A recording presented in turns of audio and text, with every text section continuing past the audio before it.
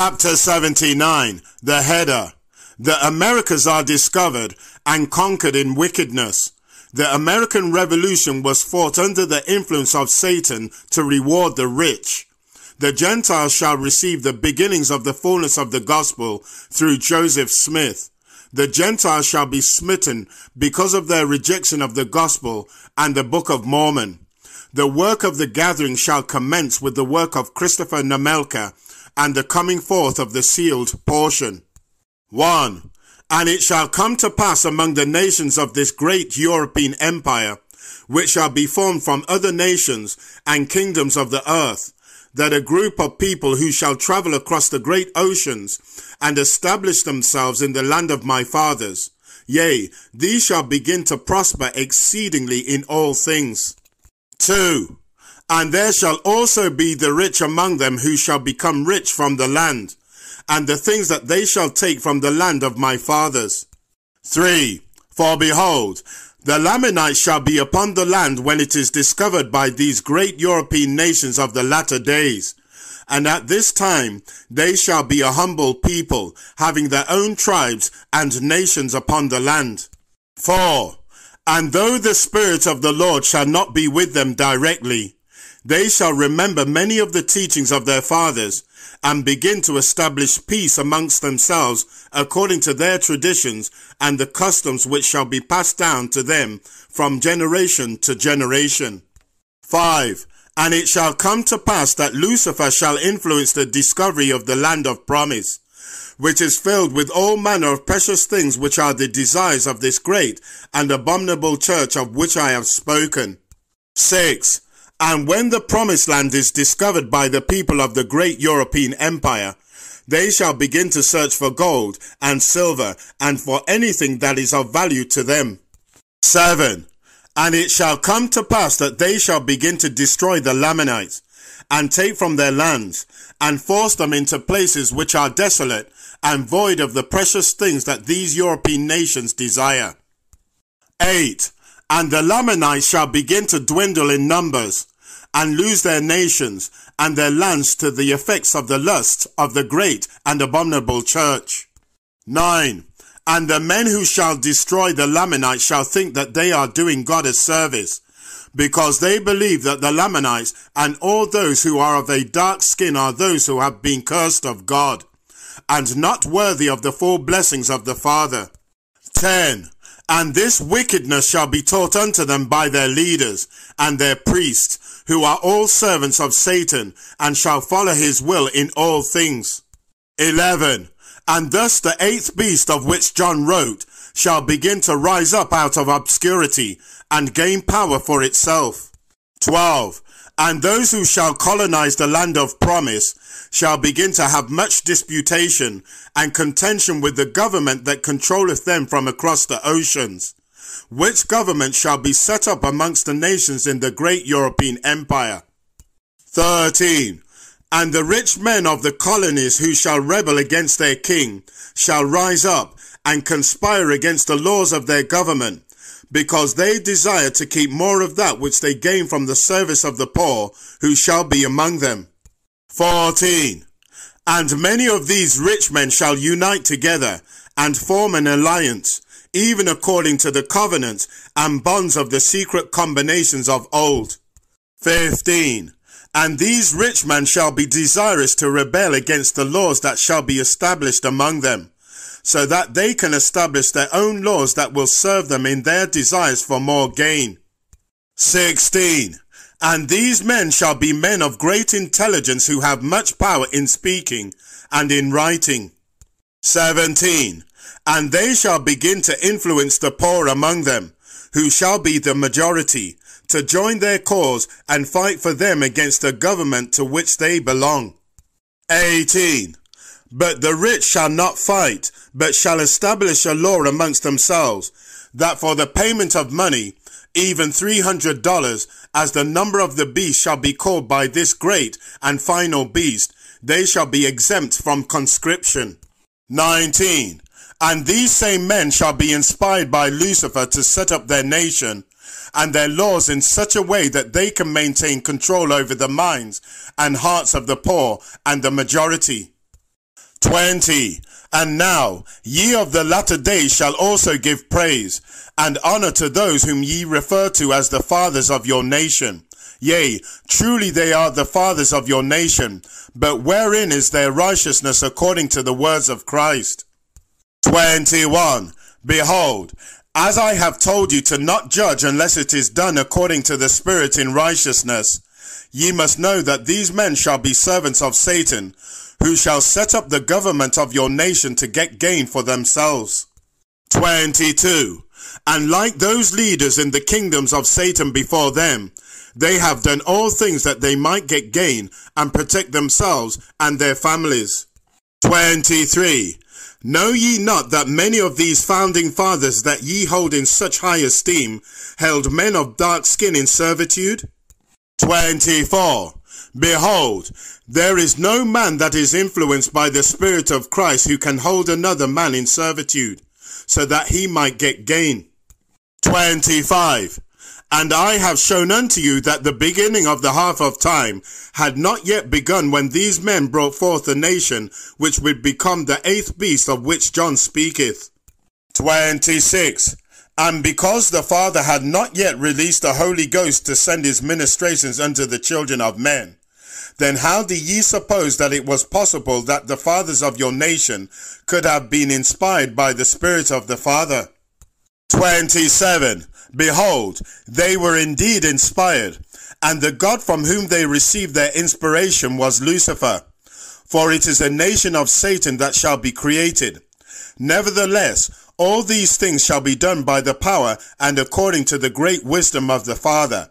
For it is his desire that Lucifer be allowed to do these things, so that this great nation could be a free nation in the beginning, offering unto all the ability to act according to the free agency that the Father hath given unto all of his children, that they might be more fully tried and tested during the final days of their probation.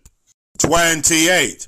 And if ye of the latter days are not deceived by the accounts of the actions of these fathers, which are contained in the histories that ye have accepted among you, then ye will know of their wickedness, and the misery that they have caused many people because of their works. 29. And this I can tell you, that the only interest of any of these men was for their own gain, and the protection of their own families, and their own property, and their own possessions, for they did not care for the poor or the needy among them, neither did they care about the great suffering of the humble Lamanites, who were forced out of their land by them. 30. And now this is the thing for which I must repent, even for the anger that swelleth up in my soul, because of that which shall come to pass to the Lamanites, who are my brothers, and of my own flesh, even the flesh of our father Lehi. 31. For behold, their plight shall be miserable in the last days, and this because of the exceeding wickedness of this great beast of the latter days. 32. And my soul doth cry for them, for even in my own day they are a proud and a noble people, and it is because of the sins of their fathers, and the traditions that have been taught unto them, that have caused them to come up to battle against us, and destroy us. 33. And if the Nephites would have given heed unto the words of Christ, then they would not have been destroyed. 34. But even so, the Lamanites shall be a peaceful people amongst themselves at the day that they are discovered by the European nation of which John hath written. 35. And the vengeance for that which shall be done to my brothers is not mine to give, but shall be given unto the Gentiles, who have destroyed the Lamanites by the hand of the Lord, if it so be that they do not repent and return unto the Lord. 36. For it shall come to pass that just before the beginning of the half of times, the Lord shall call forth the first of these latter-day prophets, to bring the fullness of the gospel to the people of the earth. And this is he who shall be called Joseph, after the name of his father. 37. And he shall bring forth the unsealed portion of this record, and establish upon the earth another testimony of the gospel of Jesus Christ. 38. And in the record that he shall be commanded to bring forth shall be the words of Christ, which he spoke unto the Nephites when he appeared unto them in the land of Bountiful. 39. And the Lord spoke of the great blessings that shall come forth to the Gentiles in the last days, even the coming forth of this entire record in its fullness, if it so be that they repent and receive these things. And I have already repeated these things once in this portion of the record, that I shall seal up according to the commandment of the Lord. But because of their great importance to those of you of the latter days, I give these words unto you again, that I might expound further upon them. 40.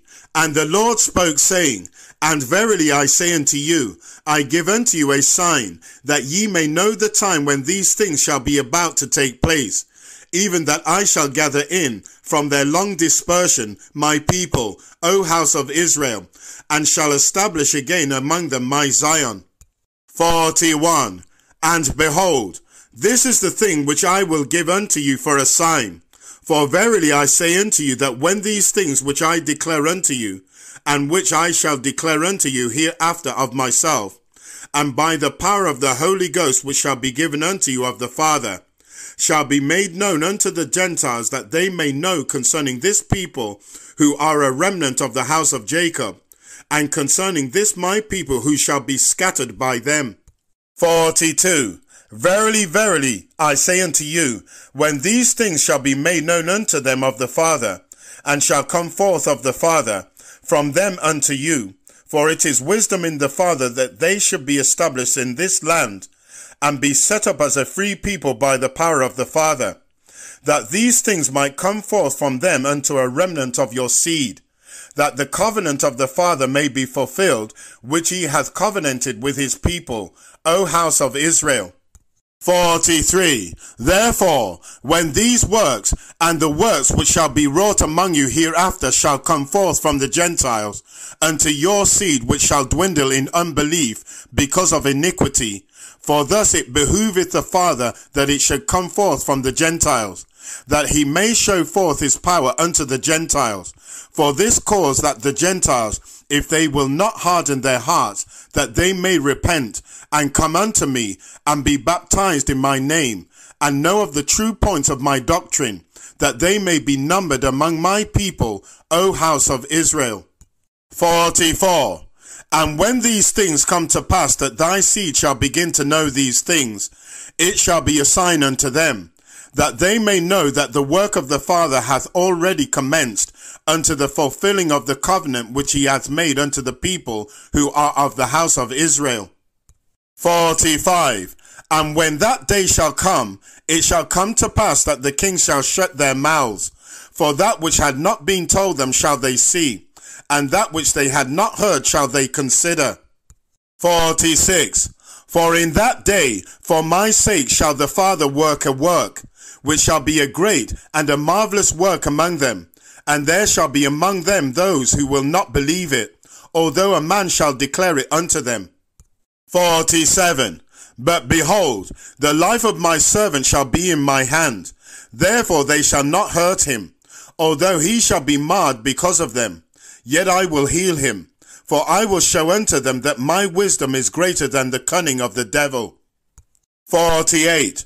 Therefore it shall come to pass that whosoever will not believe in my words, who am Jesus Christ, which the Father shall cause him to bring forth unto the Gentiles, and shall give unto him power that he shall bring them forth unto the Gentiles, and it shall be done even as Moses said, they shall be cut off from among my people who are of the covenant.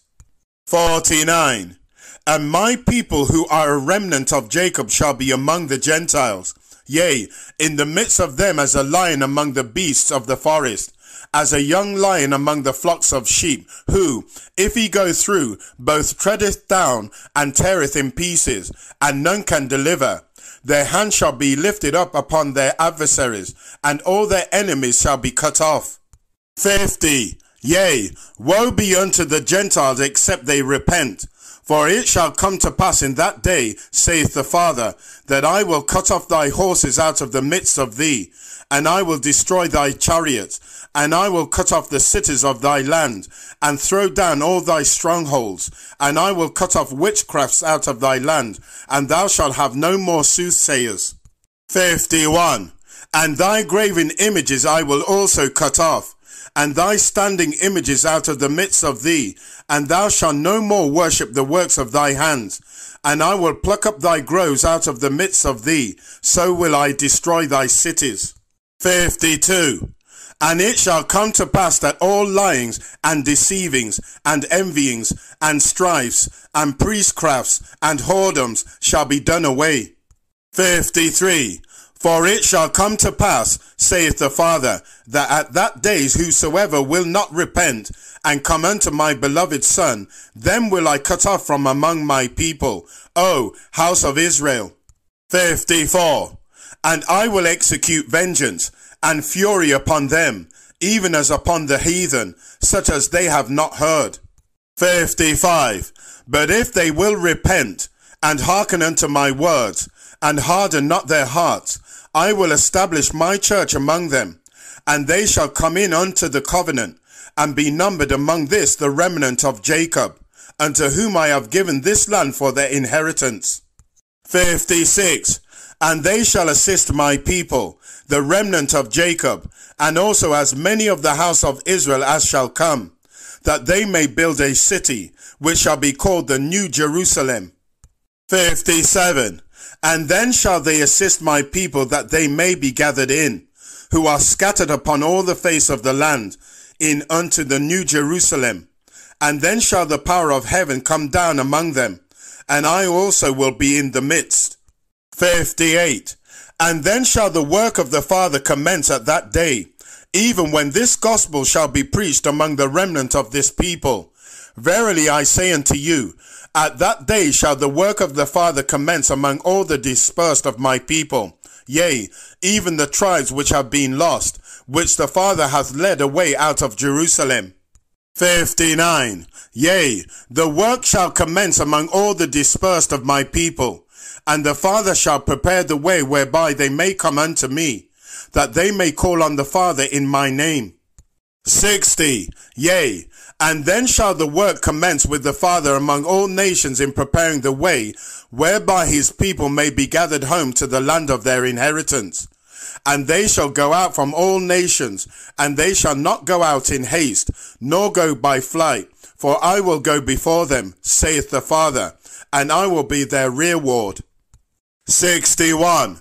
And now I know that there are those among you of the latter days that shall believe that the work of the Father shall commence when the first of these latter-day prophets shall come forth among you. 62. And it shall be a beginning in that he shall prepare the world for the coming forth of the sealed portion of this record, that shall be that which is the most instrumental in fulfilling the words of the Lord, which he hath spoken. 63. For behold, ye who receive these things knoweth that this first prophet shall come forth in the latter days shall be killed by the Gentiles, and that the church that he shall make an attempt to establish shall be destroyed from off the face of the earth. 64. And the Lord hath said that the life of his servant shall be in his hand. Therefore they shall not hurt him, although he shall be marred because of them. Yet I will heal him, for I will show unto them that my wisdom is greater than the cunning of the devil. 65. Now this the Lord hath said concerning the second of these latter-day prophets who shall come forth among you. For the first of these shall be murdered by you, after he hath accomplished that which he came upon the earth to do. 66. Yea, he was called in the spirit of Elias, if ye can receive this, to prepare the way for the second prophet who shall be among you. 67. And this second latter-day prophet shall be called in the spirit of Elias, to prepare the people for the coming of the Lord in his glory. 68. And at the great day of the Lord shall he establish his church among the people, and gather the elect from the four corners of the earth. 69. And the life of this second latter-day prophet shall be in the hands of the Lord, and he shall be marred by the world, but not killed like unto the first, but shall be the means of bringing many people to the true Christ. 70. And he shall bring forth this sealed portion of this record, which shall teach unto the whole earth the truth in all things pertaining to the gospel of Jesus Christ. 71. Therefore, those of you who belongeth to this great church that is called after the name of Jesus Christ of the latter days, do not be deceived into believing that your church is the true church of God, as was attempted to be established by this first prophet among you. 72. For your church is nothing like unto the church that Joseph attempted to establish among you, and there shall be no true church of Christ in the latter days, until he cometh in his glory to set it up for himself. 73. Nevertheless, this first prophet shall make an attempt to establish a church of God among you, but it shall fail because of the wickedness of the Gentiles. 74. And because of the wickedness of the Gentiles of the latter days, all of the words of the Lord shall be fulfilled concerning them. 75. And the blood of the righteous Lamanites shall be avenged upon their heads by a remnant of the house of Jacob that shall be among the Gentiles.